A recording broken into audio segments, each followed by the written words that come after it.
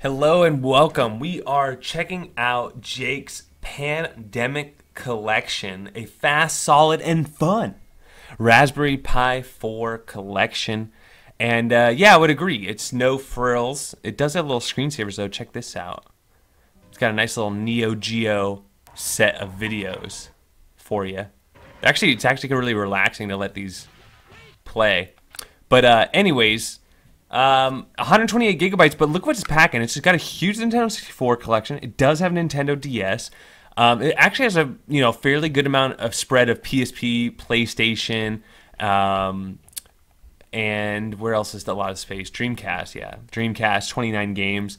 And a lot of like imports and things that are thrown on here as well. At first when I checked it out, I was reading online that a bunch of people were downloading this. It was like the #1 download for a while. And I was like, why? Like, I didn't even feel like reviewing it. I was like, it doesn't look that cool. And then I realized there was a lack of 128 gigabyte images for Raspberry Pi 4. So maybe some of you out there like just don't like to buy big SD cards or have these big builds. So I was like, okay, I can see why some people might want that. But really, I think what comes down to this image, and we're going to see in a second, is the choice of games. You know, it's just a very bare bones, cool little. I mean, it's out of the box. It's plenty enough for most people. Look at 1,400 Game Boy games. Some of these collections, she's throwing a ton of imports and like other games on there. So it does ask you for controls. You know, it's pretty user friendly when it boots up. But let's go ahead and dive into it.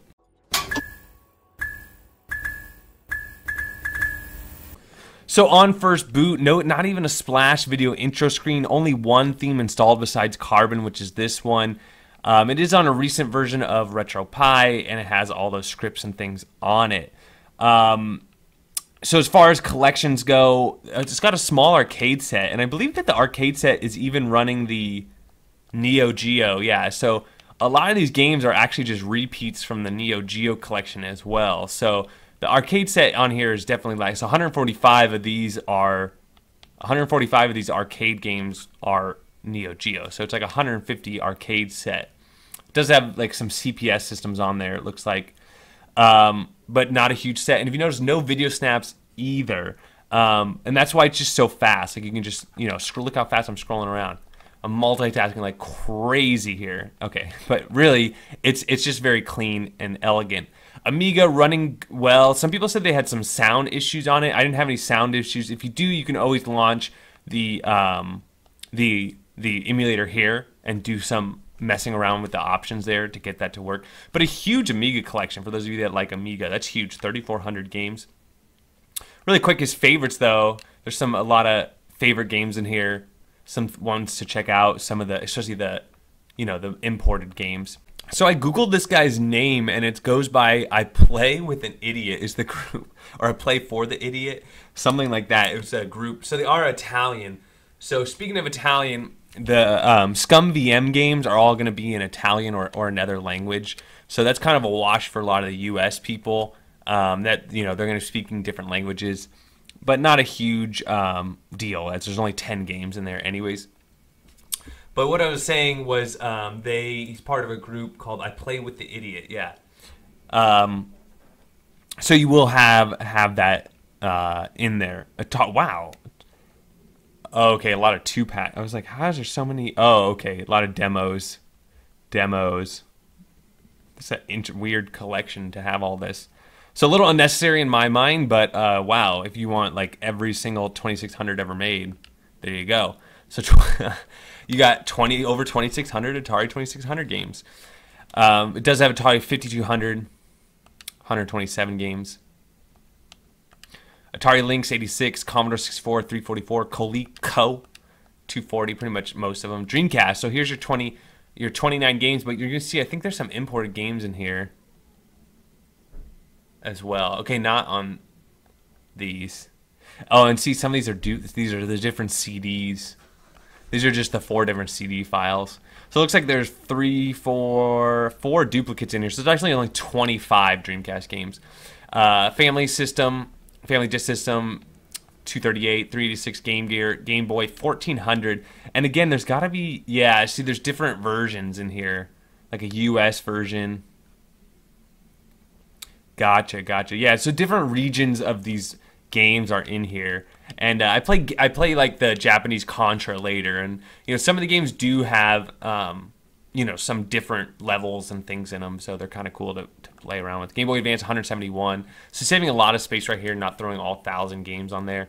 Master System 238, Mega Drive, also known as Genesis, and again he's throwing in like the Europe version and the the US version. So that's why I say like it's kind of a diverse ROM set in that regard that a lot of people I think might dig. MSX 662, Nintendo 64 415. Like there's some games on here. The thing about these games though is like I'll open them and I have no idea how to get past the first few screens, because they're like, do you have a, it's like, oh, your Rumble Pack's installed, yes, no, and I'm like, well, which one's yes, which?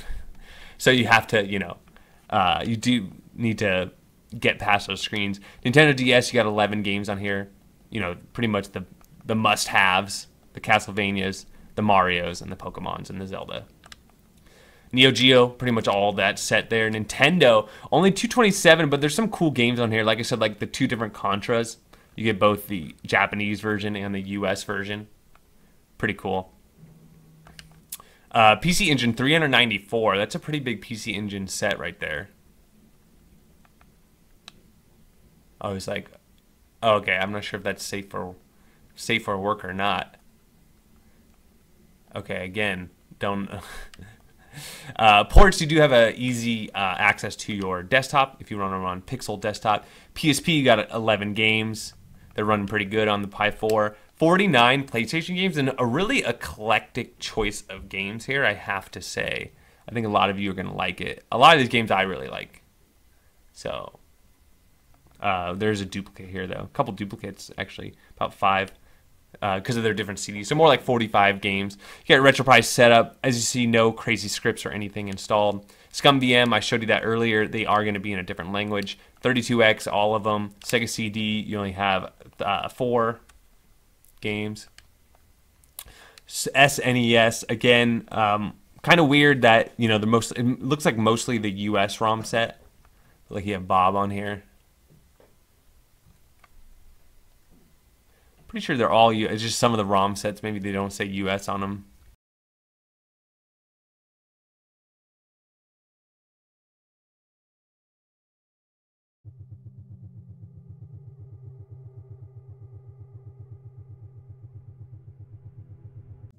Stando alla distanza tra le impronte, dovevo cercare.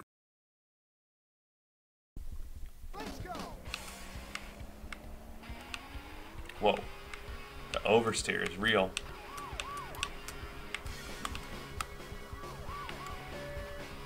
Nice.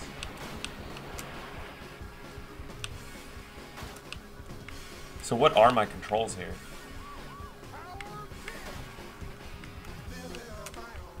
Okay, so I got kick.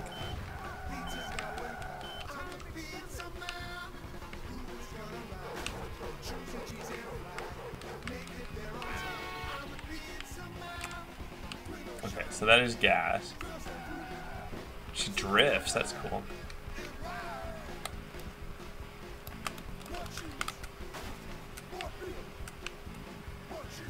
Whoa! I found a secret. Whoa!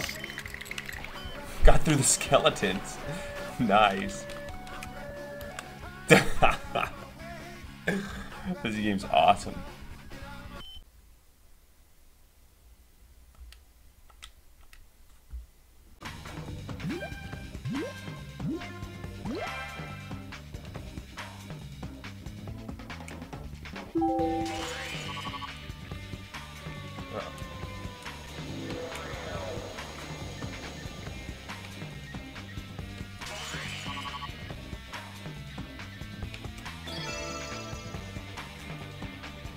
I only got 56%. Is that enough?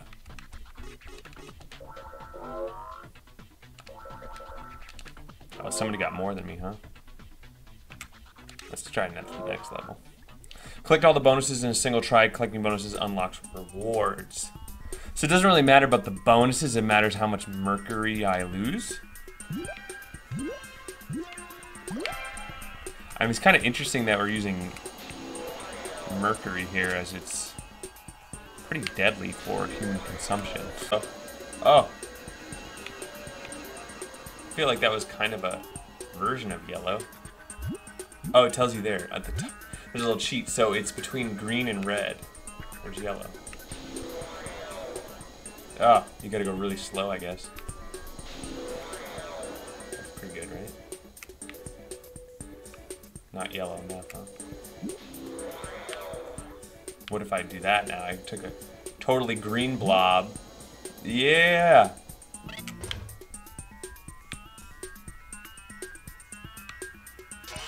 And a bonus, but we lost half our mercury. Oh, maybe we have to get it gray. Ooh, we have to get the thing gray. Losing more and more and more. Alright, here we go. We got red already. Now we got yellow. Now we got green. And then we got red. And then we got blue and purple. Oh, it worked. Took 5 hours, but we made it.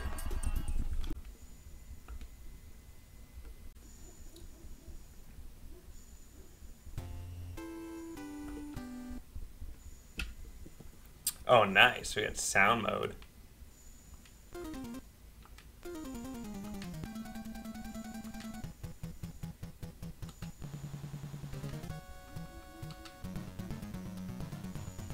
Gotta love that music. Oh yeah, the 3D levels. That's awesome.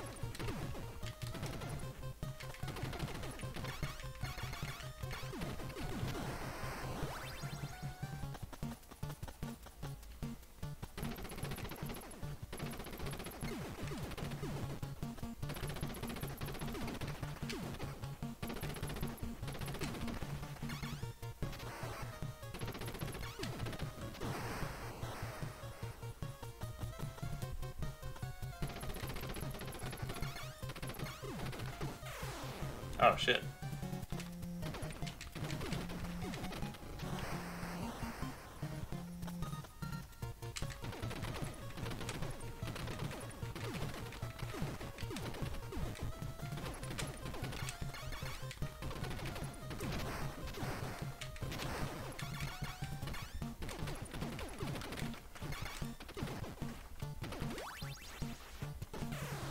What? That was bullshit.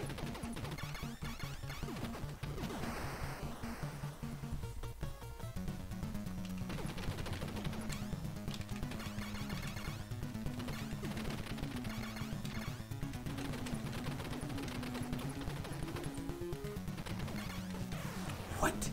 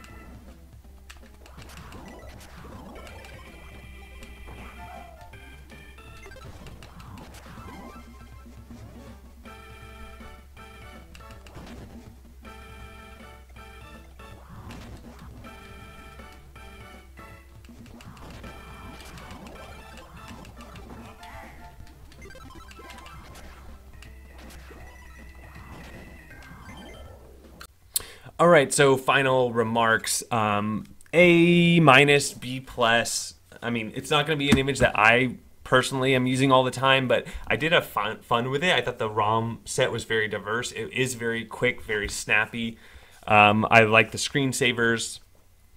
And for 128, there's just packing a lot of stuff. Like, I don't think I'd be. It's really eclectic, and it's kind of all over the place. It's like it scratches the itch in a bunch of different areas. So I can see why a lot of people are into it. And then it's 128, so you can put it on a 256, and then now you got 128 gigabytes worth of empty space to throw in all these games that you have to have on your own image. So it's a good starter image for that point, but it's also for somebody who wants to check out some stuff they probably haven't seen in a while, especially if you're in the U.S. market. This is going to kind of, expand your horizons, as far as gameplay and things like that. All the emulators I tried were working. As I mentioned, I looked through all the comments and everything to see if people were having issues. And a lot of the issues, there's Amiga, no sound. If that's the case, I just go into the Berry emulator and change that. Arcade set, I think there's some shaders on. You can just go hit your hotkey plus X, go into the RetroArch menu, and you can change your shaders at any time. All the other emulators were working really well. You can always install more yourself. So overall, it's decent. There are some duplicate games, as you saw, and then there's no bezels or anything else. It's really straight to the point. If it was my image, I'd probably add like a little splash screen video. I would add a couple more themes. I would probably add the bezel project and, get some bezels on there. I don't know. The bezels, I'm kind of 50-50 on, but, other than that, I wouldn't hesitate to, rock an image like this. Like I said, it's unconventional and it's a pandemic thing, and meaning a lot of us, not all, but a lot of us are shelter in place, and what not better time to play around, and grab one of these. So I can see it for those reasons. But that's what I think. Let me know what y'all think. Don't forget to like and subscribe, and we'll catch you on the next one.